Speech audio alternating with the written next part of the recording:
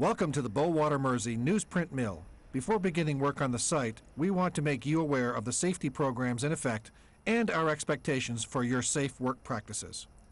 It is the contractor's responsibility to ensure that you are familiar with and comply with the Nova Scotia Health and Safety Act, the Occupational Safety General Regulations, the Fall Protection and Scaffolding Regulations, the First Aid Regulations, the WMIS Regulations, and all associated regulations, codes of practice, and standards that apply to the work you are doing.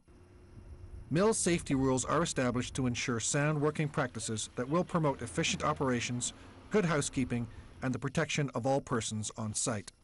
The project controller is your contact while on site. Your supervisor will have discussed your responsibilities and your project outline with the project controller to ensure you understand what is expected of you while on site. You will be required to stay within your authorized work area.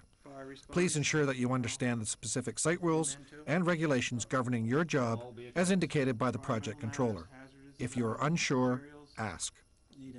The rules set out in the following are to be observed at all times.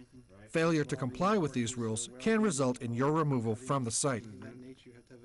You will be expected to have the required safety and personal protective equipment with you at all times. You will enter and depart the mill site through the main entrance, gate number 4. You will be required to observe all traffic regulations set forth in the Motor Vehicle Act of Nova Scotia. There is a maximum speed limit of 25 kilometers an hour on the site. An outside party service permit must be processed for you to enter the site. Your project controller will make the arrangements for your permits. Contractors working outside the main mill site, such as the ASB site or Nickerson's Pond, must make prior arrangements with the project controller. Thank you very much. Have a good day.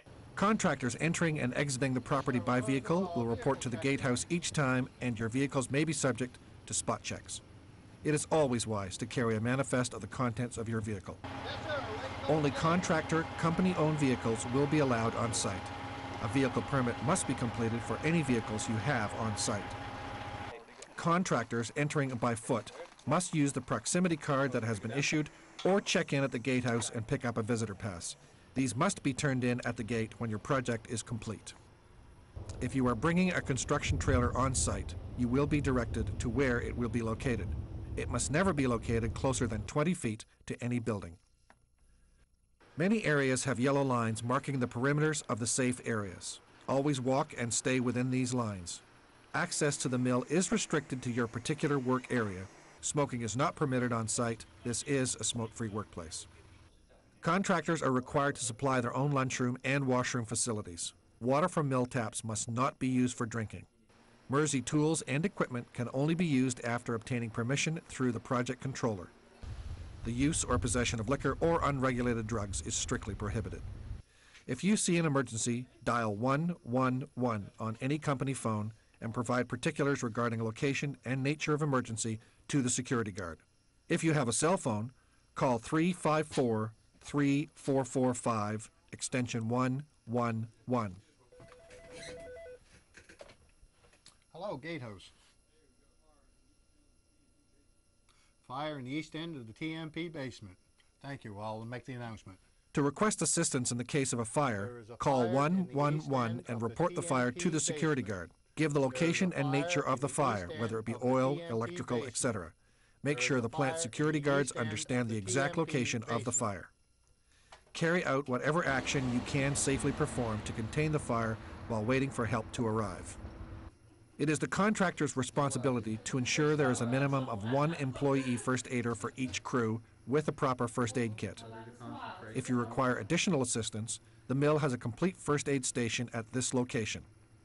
There are also mill first aiders who are available to assist. If you are in trouble, find the nearest phone and dial 111. All incidents, no matter how insignificant, must be reported to your project controller and followed up with a written report. Class E hard hats and safety glasses with fixed side shields must be worn at all times except in lunchrooms or office areas. You must wear CSA-approved footwear, Class 1 for steel toe and plate, and shock resistant. Hearing protection must be worn in areas greater than 84 dB. When on the wharf during paper loading operations, an orange reflective safety vest must be worn. Energized equipment is to be locked out before you can work on it. Make sure you contact the supervisor and the operator of any equipment that must be locked out. Confirm the test attempt to start after the equipment has been locked out and before you start any work.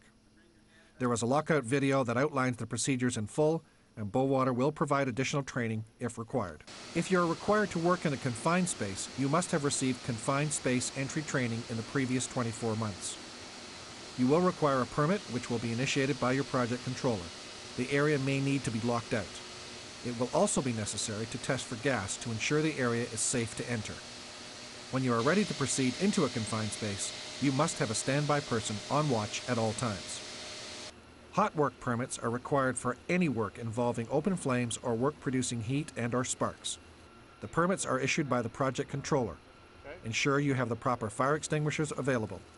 When the hot work permit requires mill fire watch personnel, they must remain on standby for at least a half an hour after the last hot work is completed. There may be more industrial accidents caused from falling than any other means. Contractors are obliged to supply sufficient and properly approved fall restraint and arrest equipment for every employee needing the same, and ensure that the individuals are trained in its use. Ladders are a common sight in construction, but are also a common cause of accidents. Ladders must be in good condition and tied off when in use. Ladders are not to be used for the support of staging planks. When working in electrical areas, only non-conductive ladders may be used. Only CSA Class 1 or better ladders are permitted on the site. All scaffolding and fall arrest must comply with the fall protection and scaffolding regulations. The mill has a high-level rescue team which can come to your aid should a mishap occur. They are available by dialing the emergency number 111. Barricades must be placed around all work areas that pose hazards to employees, including excavations. Barrier tape may be used to limit or prevent access to work areas. Yellow caution tape indicates a hazard. Red tape states danger, do not enter. Tag any tape installed to explain the nature of the hazard. The contractor must obtain approval for any chemicals he brings in on the site. There are MSDS available for all chemicals. Observe these signs and read the sheets on any containers you may be required to work with. You must have been trained in WMIS to work on site. Note the location of the emergency eye wash stations and shower nearest your work area. In the event of a spill or other hazard, there is a mill environment hazardous materials team that you can reach by calling 111. In an emergency, take every effort to contain spills and call the mill team for backup. There are no known PCBs in service on the site.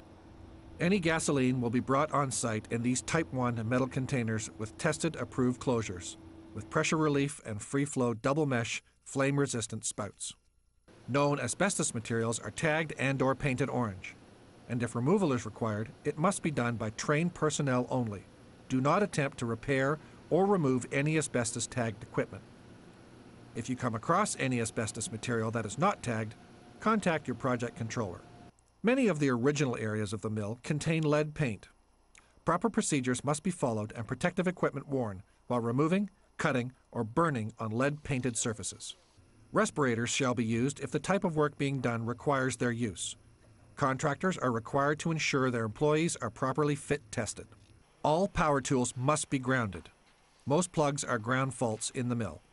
Where possible, extension cords must be hung at least 8 feet above floor level. Defective cords or cords with frayed insulation must not be used. Conveyors may start up automatically. They can start or stop at any time. Do not stand or ride on conveyors. Always be extra careful when working around conveyors. Know the location of the emergency stops. When moving around on site or working near lifting devices, observe all signals for the overhead cranes. Only qualified, designated, competent workers are allowed to operate the mill cranes, and only with prior authorization. When lifting, check that the capacity of the crane is sufficient for the lift. Anyone operating lift trucks, man lifts, zoom booms, backhoes, etc. must have received training in their operation and must be designated in writing by their employer as a competent operator. Explosive activated tools are to be used by a trained person. Tools must be returned to their cases as soon as the job is done.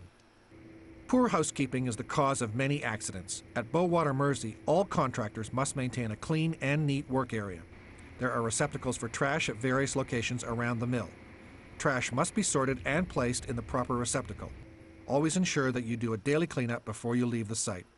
Sweep the work area and bend or remove all nails. Where needed, post danger signs. It is a requirement that you have weekly safety toolbox meetings. Safety meetings are the first step to the safe completion of your work with us. The intention of this video has been to make you aware of the rules and regulations put in place to keep our mill a safe and secure place to work. Please ensure that you do your part to support our safety program.